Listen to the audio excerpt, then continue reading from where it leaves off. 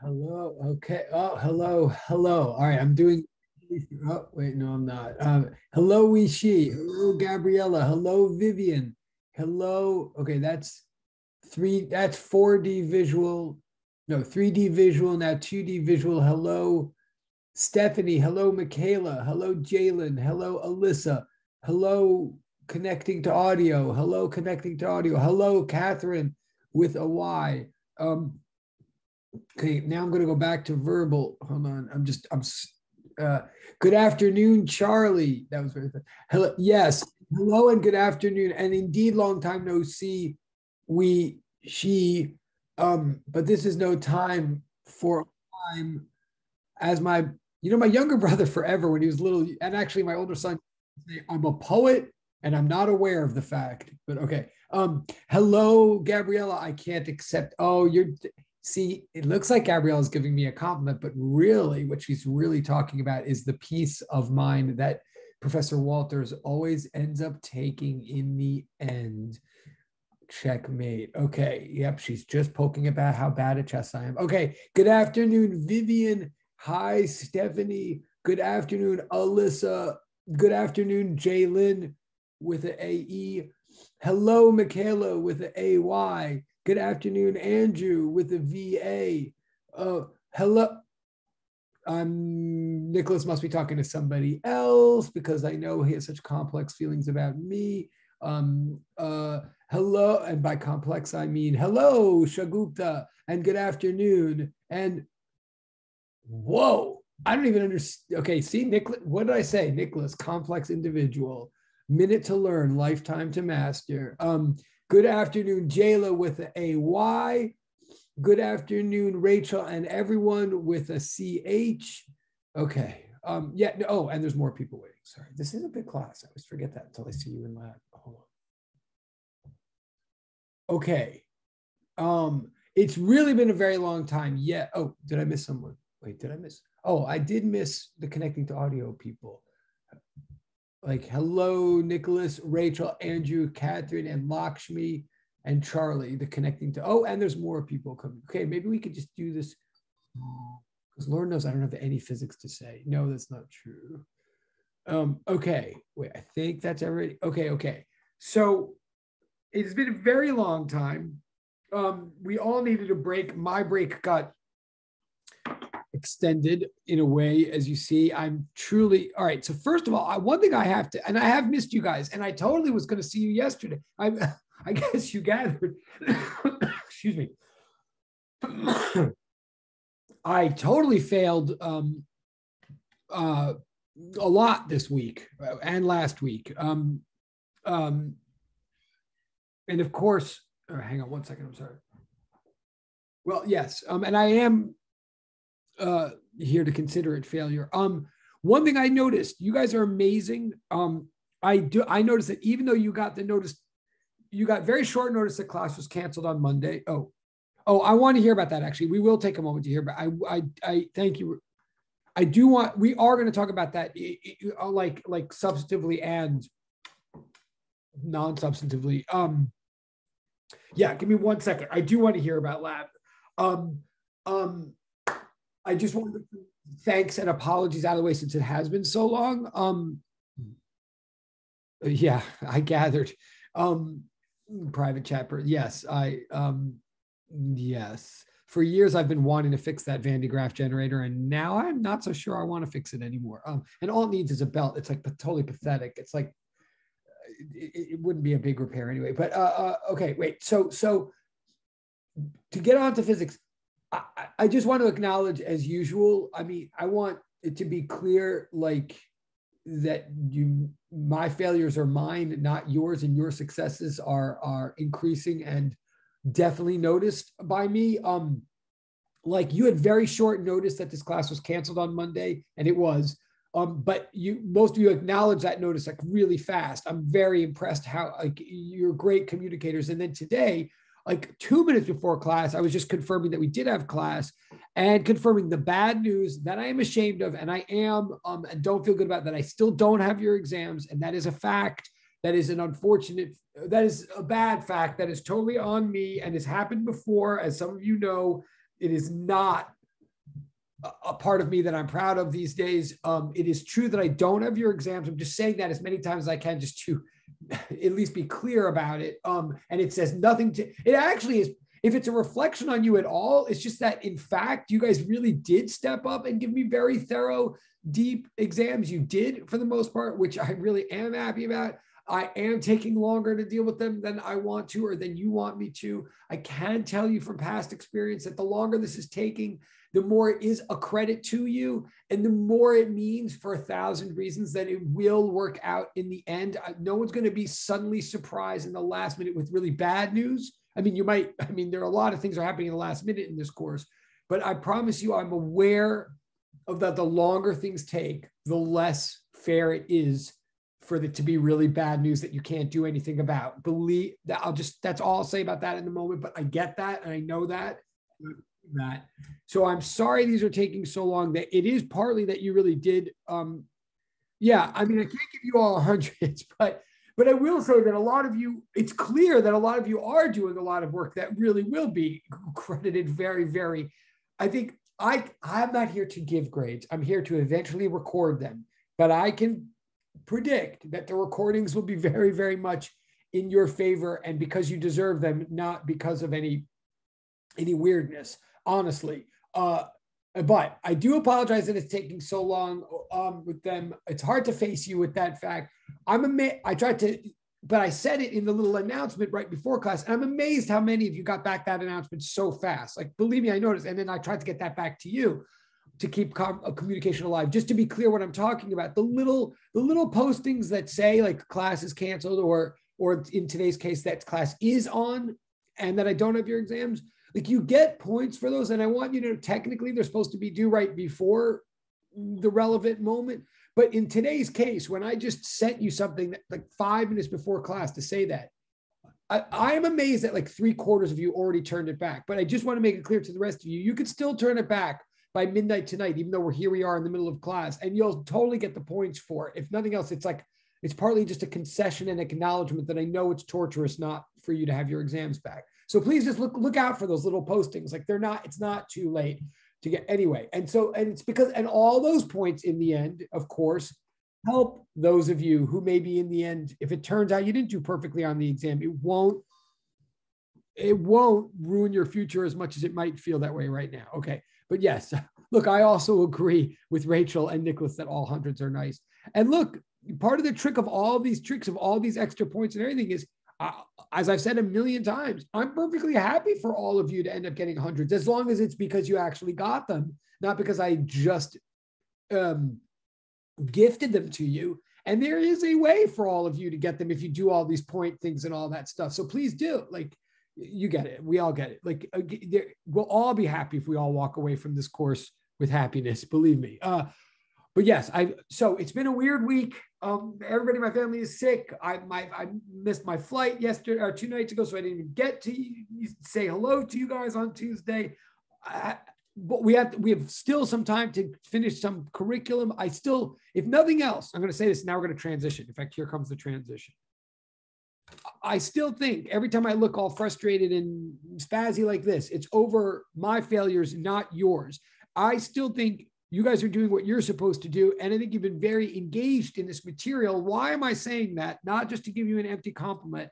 Although nothing wrong with empty compliments, right? But no, but to say no matter whatever happens with delayed grades and this and that, is, I hope it's clear. I still love this material.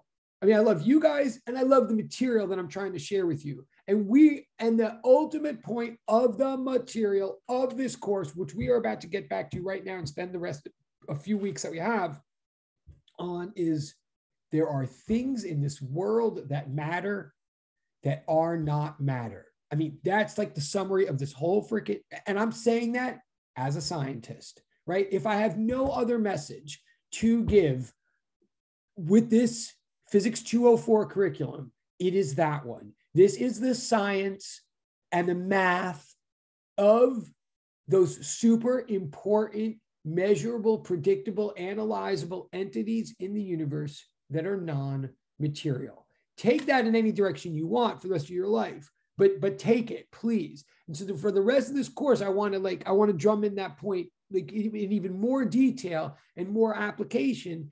The example on the table right now of immaterial things that are real, or in other words, the example on the table right now in the curriculum of motion that is not trajectories of particles, which is physics 203, but rather propagation or flow of information, right? Like that's what we're all about now. It's like the more scientific way of saying it, like, you know, the more scientific way of saying what we're studying here is we're studying information flow, propagation of quantity, rather than trajectory of massive or discrete or countable or identifiable particles, right? And so the example on the table right now in the course, or the topic on the table right now in the course, is electrostatic fields. That's what I want to deal with more today in lecture. But electrostatic fields and we just started that right before vacation. Believe me, I know we just started right before vacation. So I'm not assuming that you have a total, developed sense of them yet. But what we're here to discuss in lecture is electrostatic fields, particularly how they relate to electric current and electrostatic potential, i.e. voltage, i.e. the stuff that you're doing in lab. That said, okay, so that was like a mouthful, sort of. That was like almost substantive, like while you were, when you turned the other way and suddenly I'm talking about physics. Sorry, I know, jarring transition. But what I'm trying to say is I want to get back to, in the lecture here, I want to get back to the concepts of electrostatic field, and I want to show you how electrostatic field comes from force, but ultimately relates us to such abstractions as voltage and current. And i.e., I want to try to show you how this like math or this stuff in the lecture relates to what what you are in fact working with in the lab. Now that's a cheesy way of me saying, like, watch out, here comes the equations and here comes the math today. But yes, first, you can do your best to distract me if you want, or distract me. I do want to take a moment, or I want to offer you a moment to catch me up with what exactly is going on in lab, or whatever it is Rachel was alluding to, or whatever and Gabriella was alluding to, like my impression. And I was going to visit you yesterday, but then I totally did not visit New York yesterday. My understanding or my impression is that you're dealing with circuits in the lab. And I know that's like all of a sudden, like, whoa, it seems like it has nothing to do with anything you've ever done in the lab or lecture before. I'm here to tie it all together, or attempt. But I'm happy to shut up. Like, I will shut up now and hear whatever you want to tell me about whatever's going on in lab, either like on a totally serious level, like exactly what you're dealing or what's due, but also if you want to share an anecdote or a whatever, feel free. Okay, I'm shutting up. I'm looking at the chat. I am even maybe going to put on my glasses in a minute so I can hear better. Hold on, I'm looking at the chat.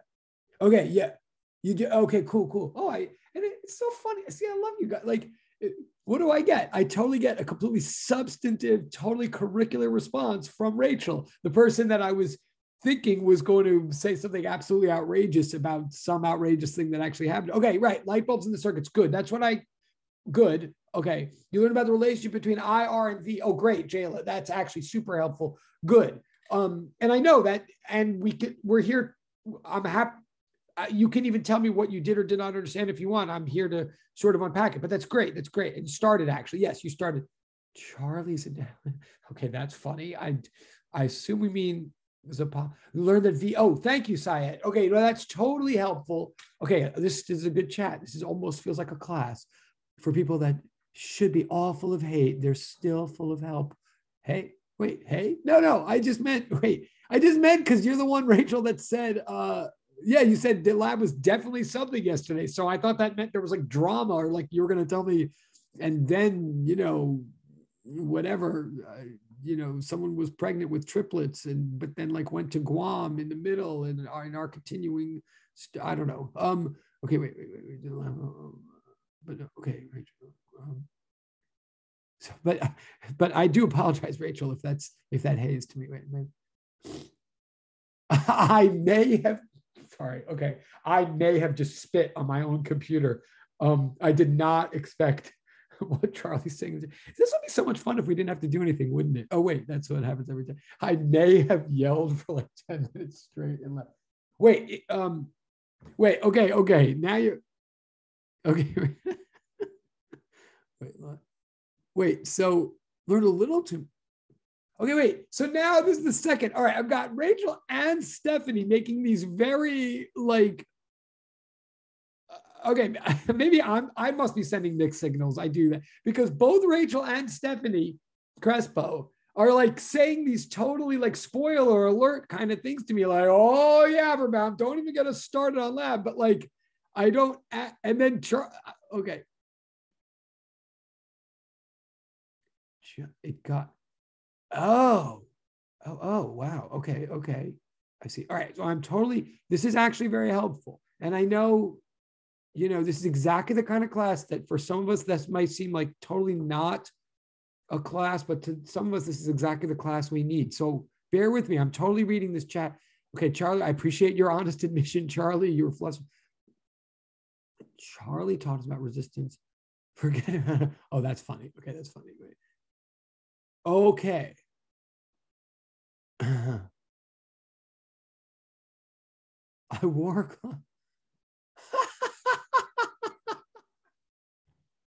okay. I think I'm getting it. Okay, look, no, this is actually really helpful. And you can give this as usual, class, physics 2. First of all, if it weren't for COVID and all this thing, you realize you are the kind of class that years ago we had a physics that was higher than 204. We had physics 382. It was like invented as a place for people to go like you, because there were so many, because I wanted to see people again and they wanted to see it again. And I need to invent that again before you graduate, because I'm going to be very sad when you all actually move on in your lives. No, because you are telling me this is hilarious. I mean, and I hope everybody's actually emotionally okay. But well, I'm sure you do. Look, of course you scare Johnson. You scare me. And you scare me at a distance. You're like gravity and you're like the electro. I mean, I'm literally scared at a distance, and I've been teaching longer than you're alive. So of course you scare. I mean, I think you scare each other actually. No, but you scare me to get, look, also every pieces of wood scare me too. So I suppose that's not, but wait, maybe not wood, but plastic. Okay. So wait, all right. I'm still rolling with this. I do see there was drama. I do see that you are hilarious as usual, but I'm also reading, and I will say one of the reasons I did want, the purpose of today is for me to link the lecture curriculum to the lab curriculum and to try to start to clarify some issues that you're dealing with in the lab, because just so you know, this is the case every semester. I mean, no, this is never the case. I mean, no, you're a fresh, unique take on all this, but what is the case every semester, folks, is that the minute we introduce circuits in the lab, it is like a major left turn to everybody. To some people, it's a relief because it's like so new. If some people, it's like, oh, thank God, we're finally doing something that looks like science or feels like science or something like that, right? Or thank God, finally, now there's a light bulb that goes on, so I at least know what I'm doing. Like there's feedback. For some people, it's a major, major relief and really is a type of physics that, is kind of like maybe what some of us first signed up for when we wanted to become scientists. But for many of the rest of us, it's like, wait, what? What does this have to do with anything? And why all of a sudden do I have to make things work? And like, even if I vaguely understand these new concepts that are out of nowhere, like, what do they have to do with this damn breadboard? Excuse my language. I shouldn't say bread. So for sure. And believe me, it's not just your class, and it's also in other curriculum. I'm dealing with a lot of professors now and a lot of trying to manage to like, whoa, VIR, breadboard, ammeter, like it's a lot all of a sudden. So I am here to try to informally, at least for half of this period, just want you to know, even though we're joking around and stuff, my goal is to have a sort of informal exchange with you guys, a welcome back informal exchange where I can try to answer some of the questions or difficulties that you've been having in lab. and I can't, because I think you will be on. Okay, correct me if I'll look back in the chat in a second. This is a conversation now for those of you who want to run, this will be a conversation for a couple of minutes. I'm going to try to answer informal questions, I'm going to try to answer questions informally. And I will look back in the chat in a moment. One thing that it would be helpful for me to know, like, okay, I assumed that you went to electricity yesterday. Sounds like that's correct. I assumed it was the first time you were dealing with electricity, at least in this class in the lab. Tell me if that's wrong. I mean, maybe it was the second. Maybe you could tell me in the chat if it was the first or the second. I can't remember. Either way, I still want to help. Number three, I am assuming, because the semester is not quite over yet, that this will be helpful, that I'm assuming that you will have something due for Johnson that will involve grades, like either a lab report or something, and or you're going to have at least one more activity with him on circuits. Like, I'm assuming all circuits are not now over. If they're totally over and you're never looking at them again with him or never turning in a report or anything, you should probably let me know that, because then I don't want to waste too much of your time today trying to clean up too much if it's never going to be relevant for the rest of the class for you. So I'm looking in the, oh yeah, no, I'd be scared of Gabriella and electrocution also, but that was okay. I'm sure that was dead. Look, this whole thing, all of this is out of context. But wait, so can you just let me know in the chat? Is it your impression that you're either you just started them yesterday? Okay, thank you, Charlie. Okay, see, the guy's totally regrouped. He had a meltdown yesterday, and now he's like rebuilt. He's like the phoenix out of the ashes. So you just started them yesterday. Okay, so I'm pretty sure that means you're not done with, yeah. So then you're not done with them. So this will be somewhat useful, I think. If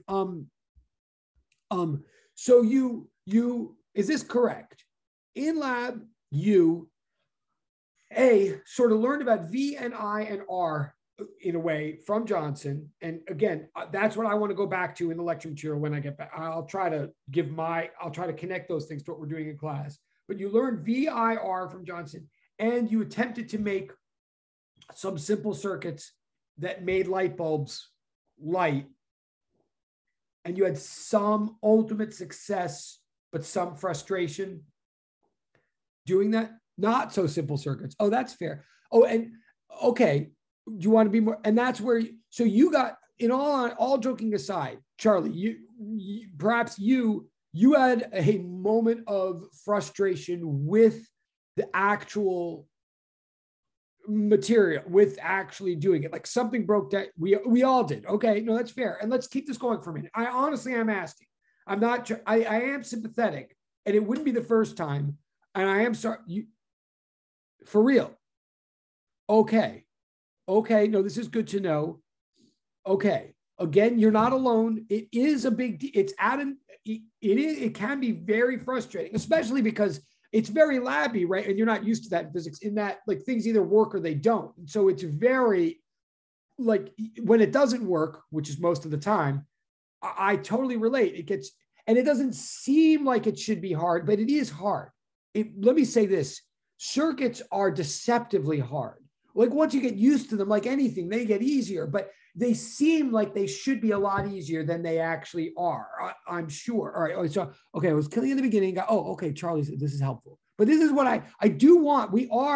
This is the right thing to be doing, is to sort of share these war stories. And ultimately my goal here, I want to hear these war stories or hear exactly what went wrong. But anybody at any moment, and I'm about to read the chat again from where Charlie just, gave his story. But anywhere that anybody can put in anything that in fact still might be unclear to them that I could clear them now would be great. This would be a good use of time. For example, if you like, I still don't get how the columns and the rows work in the breadboard, or like every time I like I'm happy. This is the time for me to answer questions like that. But I'm going to start reading from where Charlie just, okay. Nicholas had to step out for a while. The breadboards, I'm totally happy to, okay, I was killing. Oh, okay, that's fair. When you had to add the voltmeter, I couldn't get it to work. We didn't have the mail. Yeah, there is something. Yeah, there's a whole bag of wires that are totally missing. I am aware of that. And they just went missing in the middle of the semester. It's like actually really bizarre and suspicious. And if they were heroin, I would totally not be, no, that's a stupid thing to say. But yeah, there's a whole bag of wires missing. And that is annoying, definitely. I don't even know. He was pulling an 84. Okay. Yeah. Oh, wait, the day of, that's next, that's next Monday or that's next Tuesday. That's a week from Tuesday. Sadly, it's not a day off. I mean, to answer, just side note on Shagupta's question, totally legitimate question. I can't remember if that's Monday or Tuesday. If it's not, okay, sadly, and this all gets tricky, it's not a day off at John Jay, as far as I know. Well, look, I'm not even going to make jokes about that, okay, to either of you, to anybody. Like, that is a serious topic. I can't make jokes about it. I mean, I don't want to make jokes about it. It's a legitimate issue. Here's the best thing I can say. If it's Tuesday, because I was reading about this recently, if it is Tuesday that you're talking about, which I think you are, then no, the college is not off. But if you have a religious observance, just talk to me. If you have a religious observance, don't come to class and just let me know in advance and we will work it out. I can tell you, I am serious about that to all of you, to any of you. Everybody has different religions and cultures and all of that. And that is an issue. And it's one that's a little bit closer to my heart. That's like, I'm in a little bit of a better position to know how to navigate that issue than some other issues that are also complicated. Okay. Yeah, no, that is seriously true. And this is not, I appreciate that Shagupta has the guts to raise this publicly. This is not, and this is to Shagupta, but it's not just to Shagupta. And of course, it's late in the semester for me to be saying this, but yes, if you have a religious observance, sure, if you feel comfortable telling Johnson and telling your group and you working out that way, fine. And Johnson knows my feelings on this. But if there's any doubt in your mind or any discomfort or anything, just write to me and we'll make it okay. I mean, I'm serious, to all of you. And it's a similar thing to what I said about the exam, stuff like that. Like, that's all I could say about that. I mean, I can't even make jokes about that because I do take it seriously. And also none of us, and I'm not going to go down this rabbit hole right now, but like, okay, sorry, hold on 1 second. Like, it's been so many weeks since I've seen you guys. I know that I believe the last time you had lab was that crazy day. I know there's still issues and fallout from, I know there's still fallout from that crazy day like 3 weeks ago. And that too, I'm happy to talk with any of you about individually and in an ongoing way. I don't think the day is over just because that day was over. I understand that.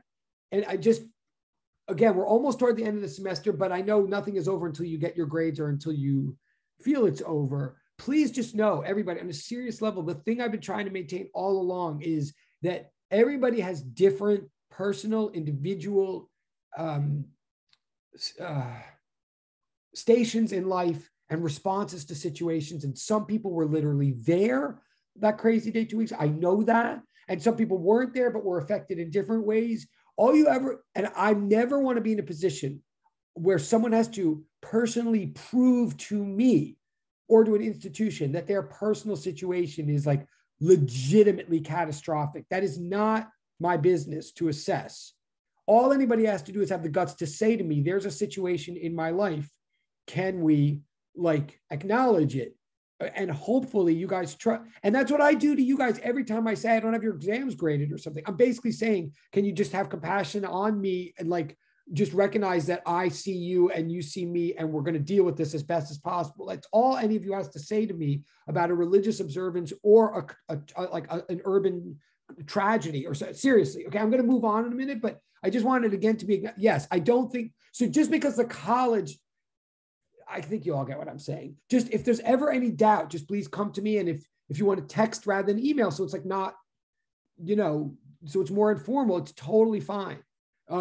Like I have a family too. I have a God too. Like seriously, like I know, but okay. I'm going to shut up for a second and go back to,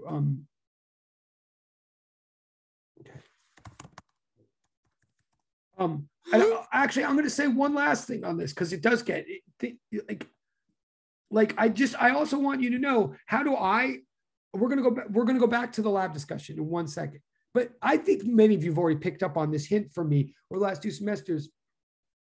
Reconciling academic obligations or work or stuff with life is a tricky business for us all, especially in COVID and all of that. But I want you to know, one of the ways that I can ever do it, and I don't always do it, I happen to love my work. That helps. I don't always love it, and it's not always easy, but I actually love what I do, and I love what I think about, which is physics, right? Like that, and I love you guys, like I do. That all helps, but make no mistake, I don't have any difficulty at all reconciling science and the study of science with a belief in or concern for, shall we say, the deeper I'm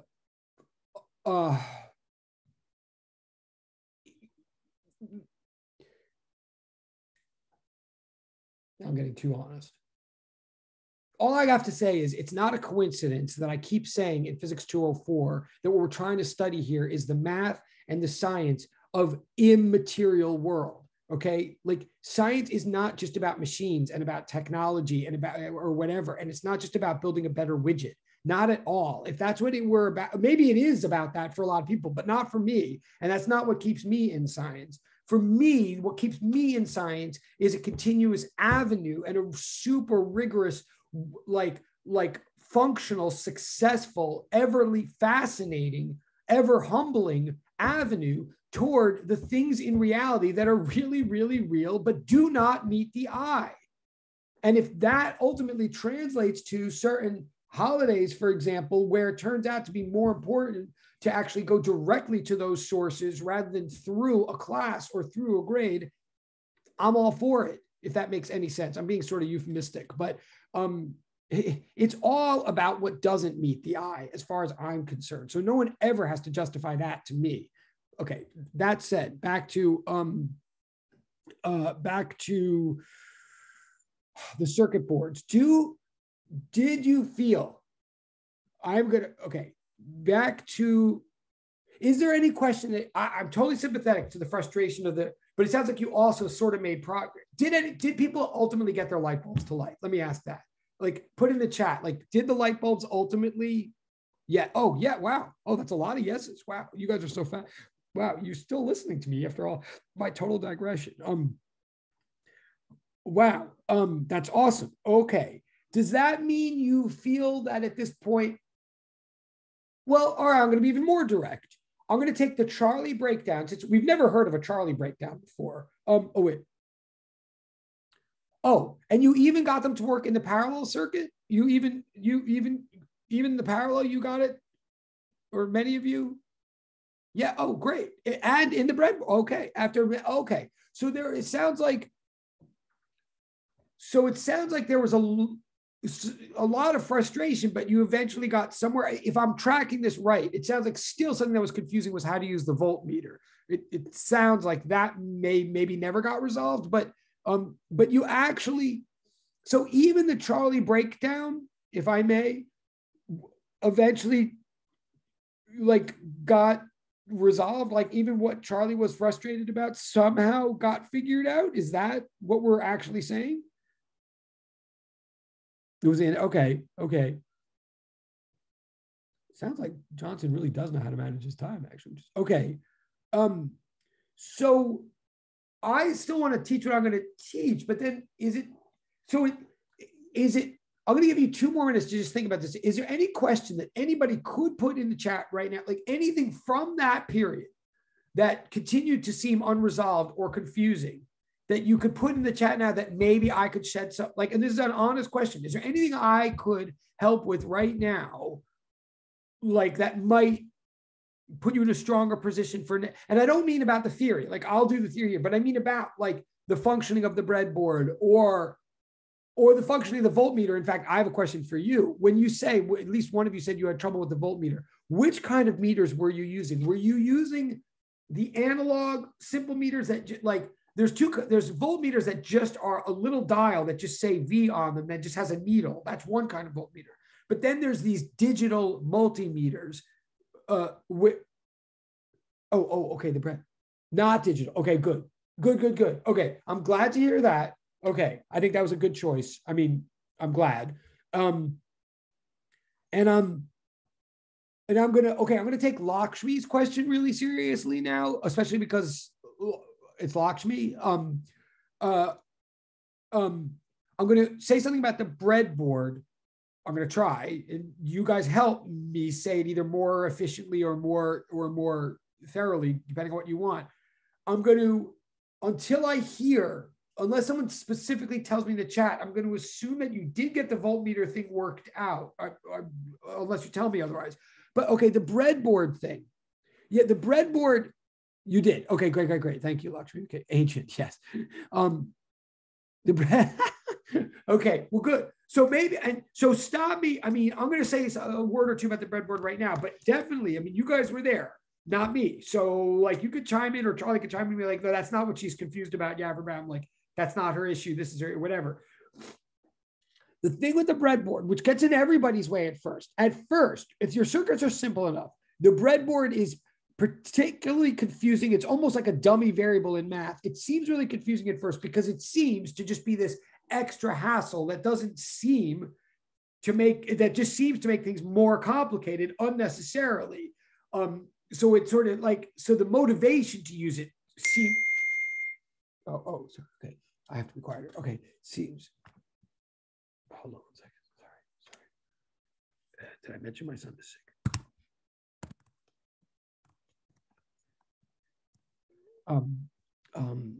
The breadboard is hard to understand, partly because it seems not worth it at first. First of all, I'll just say that the breadboard becomes more and more worth it the more complicated your circuits get. Like it's questionably worth it when your circuits are super simple, like, to be fair. But second of all, the real purpose of the breadboard, I'm going to try to, I know not everybody's confused about it, but I'm trying to say this to everybody. The real purpose of the breadboard is, even if you're dealing with somewhat simple circuits, if you're playing with circuits as you guys are, if you're trying different things out, if you're doing trial and error, and like, if you don't know in advance exactly what the perfect circuit is, or you know there's a possibility you're going to make mistakes or change your mind, the purpose of the breadboard is to allow you to stick wires in and take them out at will without see, if you didn't have a breadboard, even a really simple circuit, if you hooked up like light bulb to battery to resistor and, just in a loop, and it was, if anything went wrong and you decided even like, oh, I'm going to substitute a stronger light bulb, or I'm going to substitute in a weaker resistor or something, if you didn't have a breadboard, even if you knew exactly what you were doing, then every time you wanted, if you didn't have a breadboard, unless you had a lot of perfect clips, you would end up having to solder wires together, melt wires together, and then break them apart every time you wanted to make a change. Some of that is reduced with all those clips that you have, but as you saw, the clips are kind of a pain in the butt as well, and we're missing certain alligator clip ends. So after a while, putting wires together and taking them apart becomes a big hassle without a breadboard. The breadboard is meant, once you get it, to be an easy way to put things in and take them out without having to clip too much or glue too much or solder too much. Okay, so that's like the purpose of it. But now here's the deal with it, to say, again, I'll say, I know some of you get it and some of you don't, so bear with me, but the breadboard is just it's an organization scheme.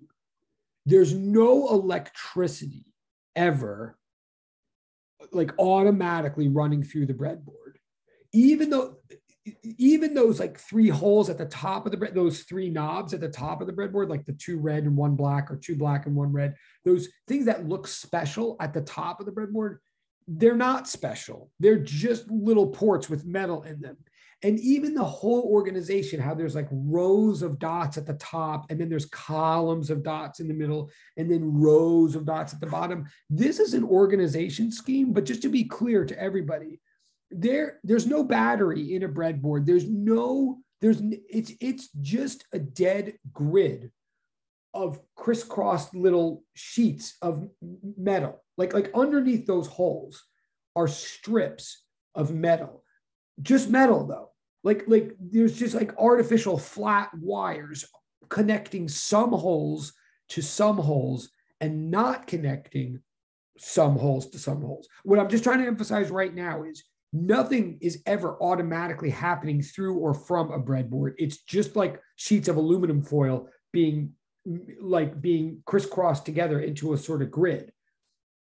So it's never on or off. Now, the idea is, and again, bear with me if the idea behind the breadboard is, if you just look in I know no one's holding one right now either. I mean, I wish I had one to hold up, but if you just look in the main body of the breadboard, like the center grid, not the top rows and not the bottom rows. If you just look there, what you can't see, but what you can believe is that behind those holes are columns of metal. Like there's strips of metal that are going up and down, not going across, going up and down. Wait.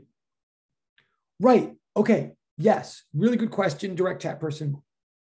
The breadboard is just someone in the direct chat just wrote, does it essentially act as a vessel to transfer electricity? And which is a great question. The answer is yes, not just essentially, exactly, and only. All the breadboard is a vessel to transfer electricity. It can't produce it and it can't stop it. It's just to transfer it. Yes.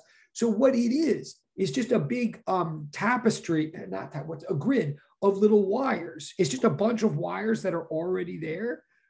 So that's right. But the idea is that since, at least the wires are organized in a certain way to make your life ultimately easier once you understand it.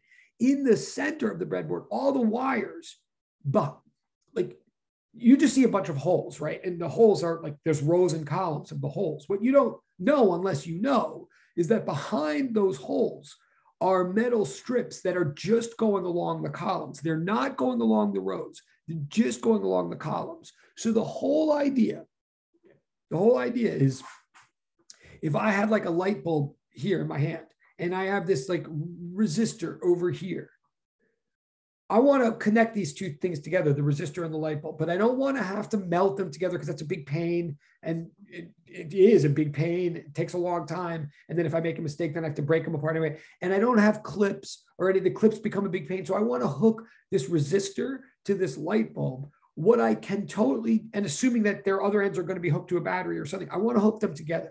What the breadboard allows me to do is say, okay, here's how I can use the breadboard to hook them together exactly the way I want. I can put one end of the light bulb in any hole I want in that breadboard. And then I take one end of it, and maybe the other end is now hooked to the battery or something, or hooked to some other part of the breadboard that goes to the battery. But I put one end into one hole of the breadboard. Then I take one end of the other device of, say, the resistor. I want this to be connected to that. So what I can do is put this one in a separate hole that is in the same column as that one. So I could have picked any column I want for this. It's totally up to me. It's just an organizational scheme that the breadboard is providing. I could put this in any hole I want, but then I look at the hole that it's in a certain column. If I put an end of my other device in a hole that's connected in the same column, they're now automatically both touching underneath the board. They're both touching a strip of metal. They're both fastened to the same wire in effect. So they are now electrically connected. If I put them in two different columns, or even if I put them in the same row, they're not electrically connected.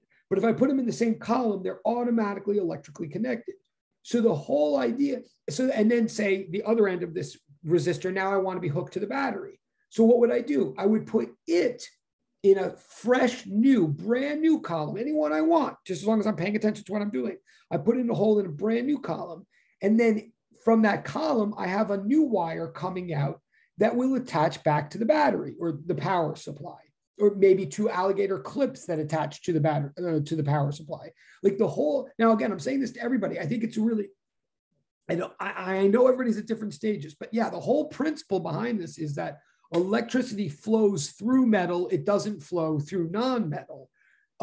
So as long as two things are touching a piece of metal, then they are in effect electrically touching each other. Every time you want to connect a new device in a circuit through the breadboard, you pick a hole in a new column. I'm going to go one step, and maybe the direct chat person, maybe tell me if I'm sort of answering your question. I'm going to go one step further now in answering this question. I'm going to say something that I think maybe will help everybody, even if you think you get it. Even if you're like in the room, you're like, yeah, I didn't get that. Oh, okay, cool. Okay, cool. Now, for all of you, and I think this took me a long time, and ideally, you'd all understand the breadboard better if ideally we had started our whole lecture by just if we ripped open a breadboard and showed you the back. And some year I should do that. Some year I never think to do it until it's too late. But if you saw the insides of a breadboard, you'd be faster to understand this. And if you just recognize that it's a scheme to help. It's to help you navigate trial and error and complexity. It's not literally an electrical device. It's an organizational scheme for electrical devices. But I think, okay, so if most of you sort of did pick up on that by the end of the period, I'm going to go a step further now and say something maybe occurred to you, maybe you didn't. Like anything else, you have to start getting used to how to navigate the breadboard. There's lots of choices you can make at any moment. There's for any given way to do something, any given thing you're trying to accomplish with a circuit, there's countless correct ways to do it. Once you understand the breadboard, you'll see, what's intimidating at first is there's not just one right way to do things. There's countless right ways to do things, but there's even more countless wrong ways to do it, right? That's the art of the science. So one rule of thumb, I'm going to say, since you did a little bit of series and you did a little bit of parallel, right? Series and parallel are super fundamental. They are not just, it can seem like there's series circuits and there's parallel circuits. And then it just seems like, oh, two different types of circuits. Are there tons of other types of circuits too? Are we just learning 2 out of a dozen? Is this just tip of the, no. It's not that there are series circuits and there's parallel circuits. Series and parallel are the two and only 2 different ways for ever arranging any 2 devices in a circuit. A big circuit, once it's complicated enough, can have series parts and can have parallel parts. A whole circuit is not just a series circuit or a parallel circuit. Series and parallel are the 2 different and the only 2 different options for how to arrange one device with another, i.e. one light bulb with a resistor, or one light bulb with a battery, or one resistor with another resistor, or whatever. Whenever there's going to be 2 devices. And so most real circuits have tons and tons of devices in them. But what series and parallel really, really mean, and again, hopefully this is, the reason that they are the only 2 options is what they really mean is no choice or choice. Literally, when we say that 2 devices are in series, and that's what we say 2 devices are in series, like this resistor is in series with that resistor. If we say that, what we mean is no matter how exactly you geometrically put them into your board, and there's an infinite number of ways you could, no matter how exactly you drew it on your piece of paper, no matter exactly, it doesn't matter whether one's to the left or one's to the right or one's up and one's down, no matter how you did it, if 2 resistors are in series, what we mean is that every single charge that came out of one resistor has no choice but to go through into the other resistor. If I say that resistor number 1 is in series with resistor number 2, what I literally mean is that everything that comes out, every bit of current, every bit of electrical charge, which will bring us back to theory in a moment, if I say that they're in series, I mean every bit of charge that exits resistor 1 has no choice but to enter resistor 2. And charge is a real thing. A charge is a thingy thing. A bit of charge, we said this 3 weeks ago, when you picture a bit of charge, picture a little electron or or if that's confusing, if you want to picture a proton, or if you don't like that, picture like the absence of an electron. But really, a charge is an electron, okay? And we are saying that charge is accounted for. Charge does not just spontaneously appear or disappear. So if two resistors or two items of any kind, or even two pathways are in series, we mean that everything that goes through one must go through the other. That's series. Parallel means choice. Parallel sounds like it means parallel lines or something like Euclidean like that. It doesn't have to be Euclidean at all, parallel. And parallel doesn't have to describe the whole circuit or anything.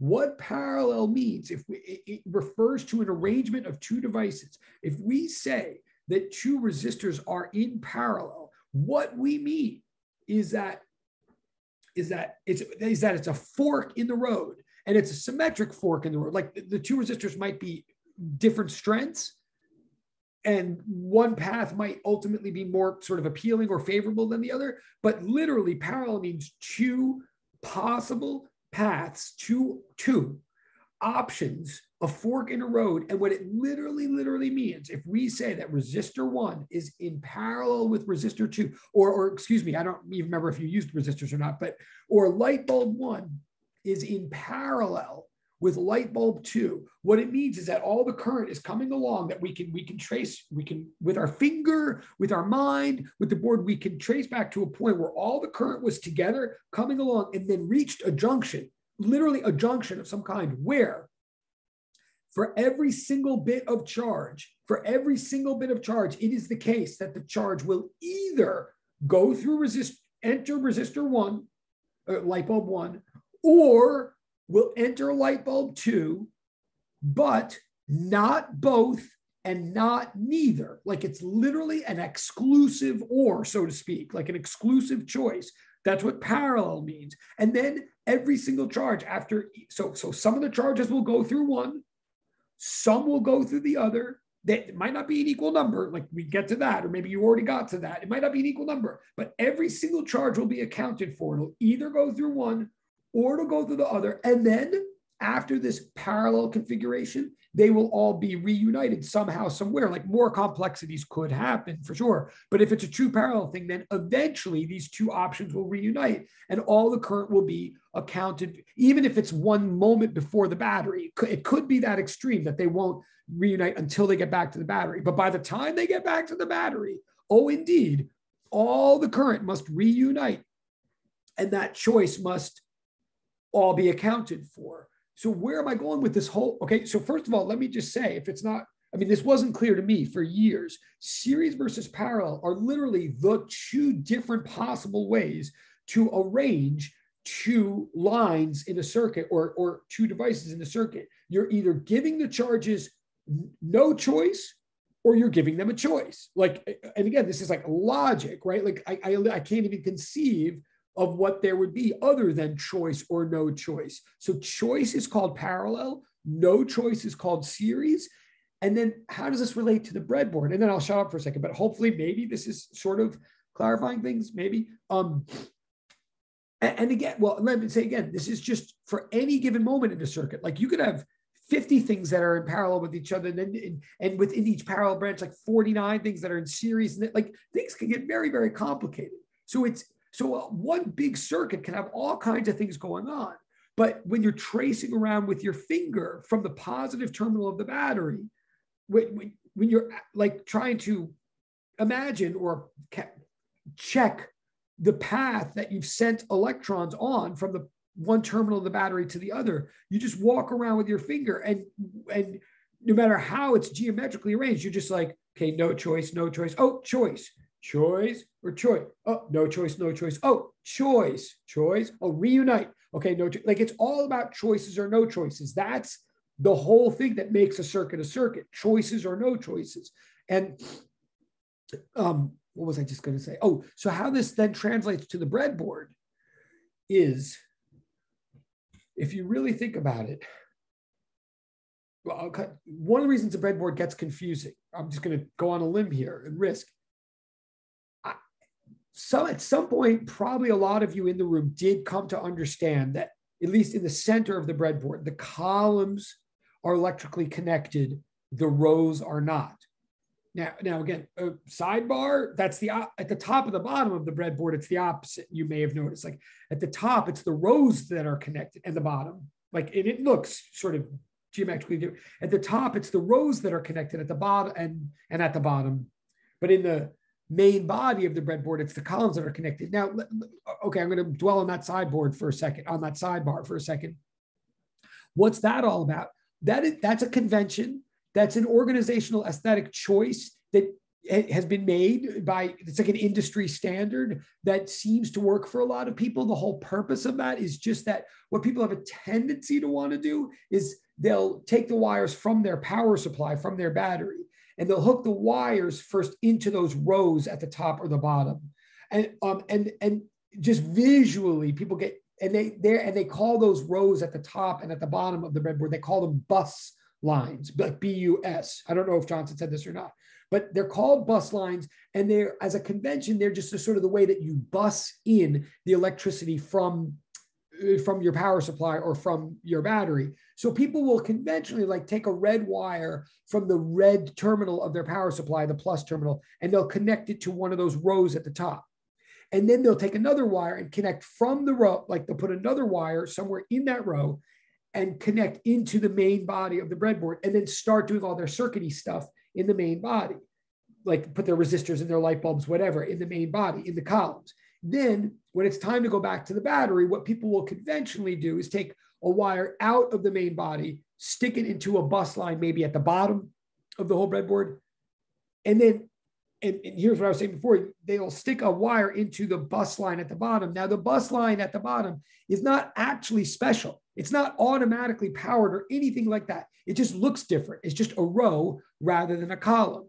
So then you have to stick another wire somewhere else in that row, stick another wire in the same row, have it stick up alligator clips or whatever to it, and hook that back to your power supply. In other words, what I'm saying, this is a bit of a sidebar. I'm saying the top and the bottom of the breadboard are organized as rows rather than columns, as a way of helping people just keep things organized and clean. They'll sort of visually recognize that that's, in effect, your top and bottom are like your battery lines. They're not actually your battery lines unless you actually hook them to your power supply.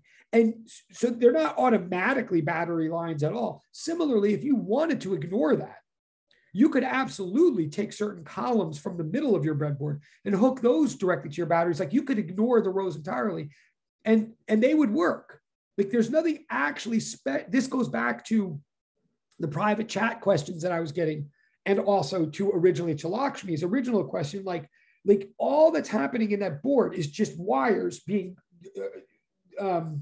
pre-organized for you so that you can visually organize your circuit in a way that makes sense. But it's just a suggestion, like in a convention.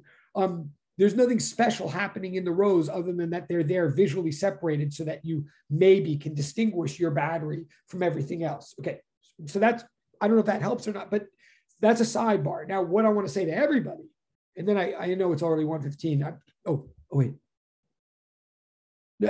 Okay, that's very nice. I mean, I appreciate it, I guess. I mean, I'm going to take that to mean that hopefully this is not a waste of your time, what I'm saying right now, I hope, because I know it is like abstract to hear this, but also, this is an advantage. I get to say this. The ideal is that you struggle first and hear this after, for whatever it's worth. Like if I were there, I wouldn't be saying this till the end either. Like that is why it's, well, anyway, whatever. Thank you. I'll take that to mean this is not totally wasting your time. I hope, I think. I would say, here's the thing that may really make a difference, especially if you're going back in the lab next week. If you're sort of following what I'm saying about columns and rows, then what that ultimately means, and if you're sort of following what I'm saying about series and parallel, if you're ever if you're trying to make a circuit and then like you think you're doing it right, but it's not working, and like, and whatever, look down at the columns. Any column, for things to be hooked up in series, there should be a maximum of 2 wires in any column. this is what I was going to say before. Once you know that the columns are electrically connected, what people have a tendency to do, and I'm not saying that Charlie did this. I don't know if anybody did the following, but a tempting mistake that people often will make at the beginning because it seems super reasonable. Since the columns are electrically connected, people will often take something like a resistor or a light bulb or some kind of device, and they'll stick both of its ends into the same column. Like it seems almost reasonable to do that. It might even seem like we're telling you to do that. I'm totally not saying that that's what happened to Charlie. I have no idea what happened to Charlie. But what I'm saying to everybody is that's actually what you never want to do. You don't ever want to take two ends of the same device and put them in the same column. What you always want to do is take one end of one device, put it in a column, and then another end of a different device, the device that you want to be connected, and put that end into the column. Sounds obvious when I'm saying it for sure, but it's easier said than done. What I'm then ultimately saying is when you're looking at your circuit to see if things are right or not, if there's exactly two wires in one column, like sticking out of one column, that means you've got two devices in series, right? If there's exactly two wires in the same column, two wires from different devices, that means those two devices are in series. It means everything that's coming out one wire from one device is automatically going through the metal and coming up the wire to the other device. It has nowhere else it could go. And we always assume electricity, if it can go somewhere, it will. If it can't, it won't, but if that makes sense. So if you have literally two wires sticking out of a column, the electricity will come down one wire, like from the light bulb into the board, down the column of the board, up the wire of the other, and enter the other device. So two wires in a column means the two devices are literally in series. Everything that's exiting one is entering the other. If you have three wires in a column, now I'm going to say two things about that. Four things. Number one, I hope it was on purpose. Like if you ever notice three wires in a column, ask yourself, hold on, why are there three wires in that column? And when you look at it, here's what better be the case. If there's three wires sticking out of, three holes occupied in one column, what better be the case is that one of those wires is like a trunk of a tree. Like it's like one of those wires is coming, say, I don't know, from the positive terminal of your battery or something. And the other two wires are the entering wires of two different devices that you mean to be a choice, right? Like in other words, if you have three wires in one column, they should, first of all, be wires from three separate devices. There's no way that two of those wires should be the two ends of one resistor or the two ends of one light bulb or something. If you do, that's a mistake. That's a short circuit. And in fact, could be dangerous. I mean, it certainly won't work. It certainly won't do what you want it to do. And it might do something harmful. But so first of all, I'm saying if you've got three wires in a column, they better be from three different devices. And it really better be that one of them you're thinking in your mind as like an input, right? Or like an entrance, like a trunk of a tree, and the other two are the two branches. The other two are the choice, and the one is the way it's going, the way it's entering. So if you have three wires and you did them deliberately, then that would constitute a parallel. That's a junction, right? Three wires would literally be a junction, would be a choice. If you were to draw it in a circuit diagram, it would look like it would be like a Y, like enter and then exit, right? A choice. And it's very possible if you have three wires that you didn't do them correctly. Like it is harder to do parallel than series in a way. If you have any more than three in one column, I would suggest that at this point with these circuits that we're doing, I mean, this is not a hard and fast rule, but I would suggest if you have any more than three columns three wires in one column, something's wrong. Like things might even be working, but they're not working the way that you intended, I would suggest. Because if you have four wires in one column, you're at the best possible thing you might be doing is saying to the electricity, when you hit this junction point, I now want to give you three choices, either go that way or go that way or go that way. And there's never any good reason to do that. because you could at least, to simplify your life and to follow all the principles that we're trying to learn here, even if you think you want to give them three choices, and I don't think we've even just mentioned a circuit yet where that would be, you still could reduce it to like, first, a choice between these two. And then if you go one possible way, it's a choice between these two. It should always be binary. In other words, everything is either a choice or it's not a choice. And if it's a choice, it's literally two alternatives. So you should, if you see two wires in a column, it's series and and they should be from two different devices. If you see three, they should be from three different devices and it's parallel. Anything more or anything less, and it's a mistake. I don't know if that helped at all. Excuse me. Okay, and I know we only have 10 minutes. Okay, I'm going to move. I don't know if that helped. Well, maybe if there's anybody who hasn't said anything yet at all, maybe, or who wants, could maybe just even privately chat me and tell me if that's helpful, or if you have any more questions or anything. I don't. Well, all right. I'm going to assume that did something. Maybe.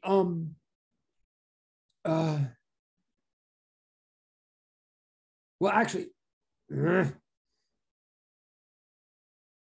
Oh, okay, that's all right. I'll take that. Thank you, Rachel. All right, cool. Okay, since I only have 9 minutes, I am going to do a little theory here, but I'm not going to make a big.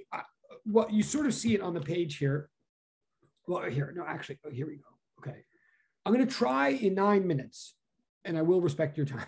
I'm going to try in 9 minutes to relate what you're doing in the lab back to like what's going on actually in the class. And here's how.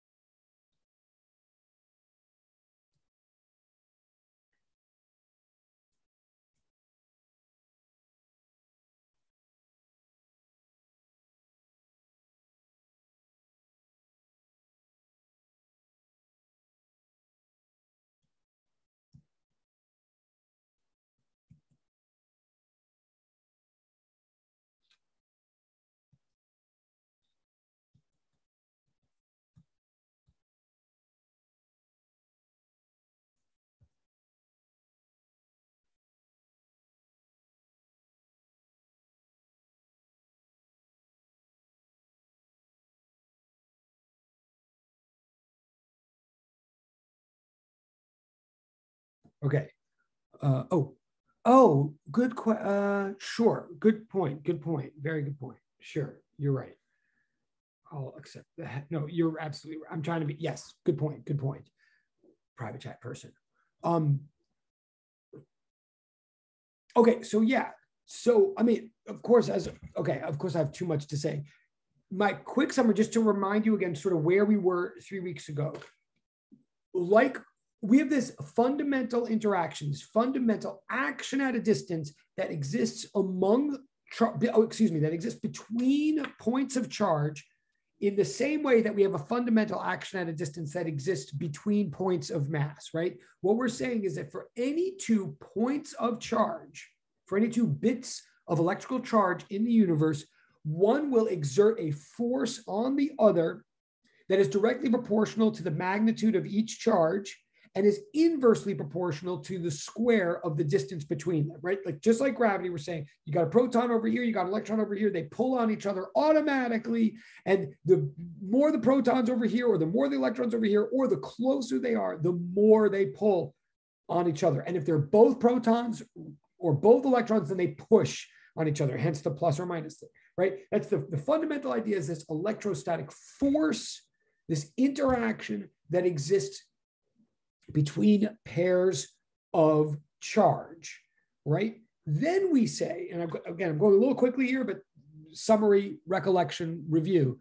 Then we say, you know what? There's this weird thing that this force between charges, just like the force between masses, on the one hand, is totally happening at a distance. Like, it's happening, it doesn't require any touching at all, and it doesn't get messed up by any touching. Like a proton can pull an electron with nothing in between them, but also, even if there is something in between them, like wood, they'll still pull on each other. The wood might push as well, but they'll still pull on each other, and they're not affected by the wood being there. So somehow, and they'll pull on each other or push on each other in a way that is determined precisely numerically by how far apart they are. So somehow every charge in the world seems to sort of know how far away and how big every other charge is in the world, right? It seems very strange to us as physicists that somehow bits of charge pull and push on each other in a manner that is continually being updated and adjusted according to how far apart they are and how big they are, and seems to require no direct physical contact messenger service to be going back and forth between the two and transmitting this quantitative information.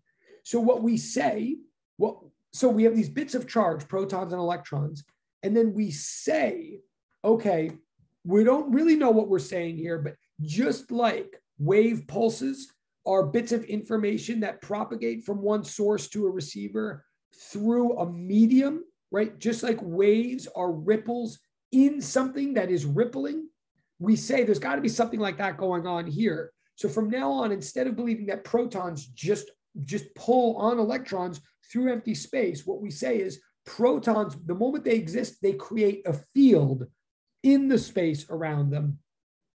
What is the field? The field is very abstract. It's like a medium, but it's not a material medium. The field is the presence of all the relevant information describing that proton that exists. Like, in other words, this right here is the field caused by one source charge. If capital Q is the source, the charge that's coming along that's gonna pull or push on other charges, we say that capital Q, the minute it exists, it creates a field, it plops vectors in effect all around it, so that for it, really what it plops down is a vector valued function. It plops down in space everywhere for any given point in space that anybody imagines or chooses. At that point in space, there's a certain number of newtons per coulomb and a certain direction associated with those newtons per coulomb that represents how much force will be exerted on every coulomb of positive test charge that might ever find itself at that location. So the field is the force waiting to happen, the information at every point in space ready to be applied to any second object that might arrive at that point in space. So force is something I do to you. Field is something that I do to space. And then if you come along to that point in space, the field does it to you, right? Okay, so field is force per charge. Force is measured in newtons. Field is measured in newtons per coulomb. That's what this second equation says right here. In 3 minutes, to start to relate this back to the lab, like what does it have to do with the lab? Well, first of all, this may be the last thing. I know he related V to I to R for you in the lab, but what are V and I and R? What do they have to do with anything?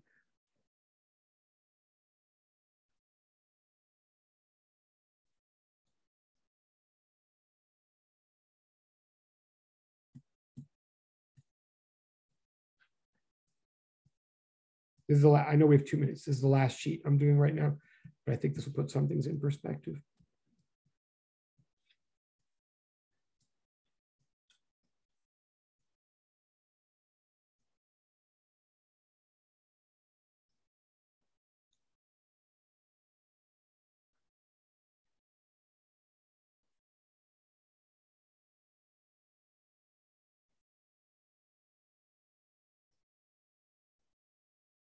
Okay, 2 minutes, I'm going to finish with this. I'm saying, what is current?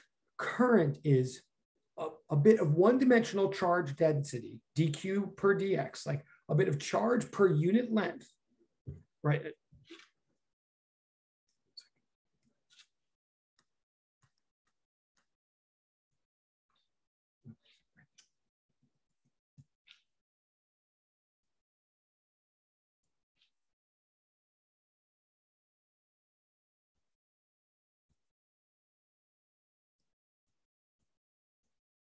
I'm saying if you have a line of charge charge per unit length, and you give that line some velocity, length per unit time, right? A current is a line of charge with some velocity. So so current is not just a moving charge. It's not a charge with velocity.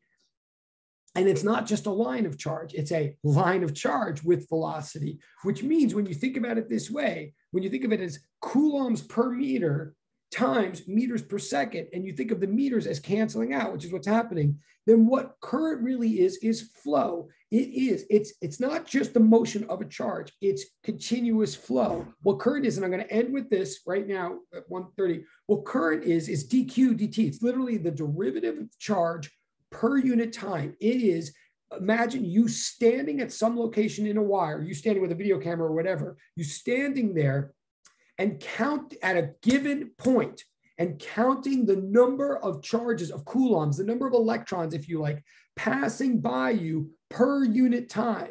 Like, so you stand there for 100 seconds, you count 1,000,000 charges. So it's 1,000,000 charges divided by 100 seconds. So that's 10,000 charges per second.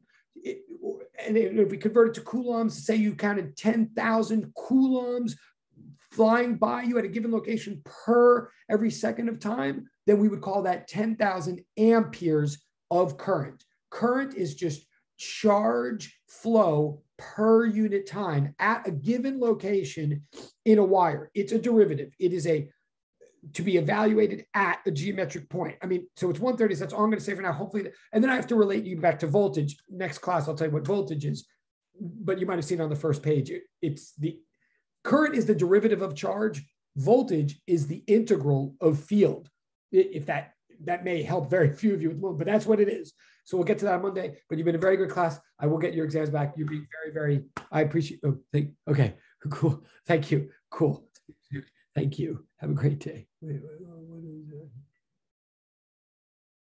that? Thank you very much. I appreciate it.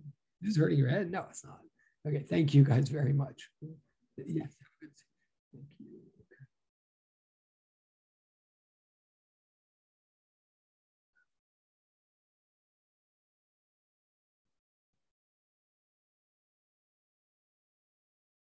You guys good, but definitely, I don't know if you, okay, cool. Shagupta, I don't know if you're still there or still listening, but definitely don't come to class next Tuesday if it's, I don't know if I made any sense on that topic, but I don't know if either of you can hear me right now, but I'm stopping.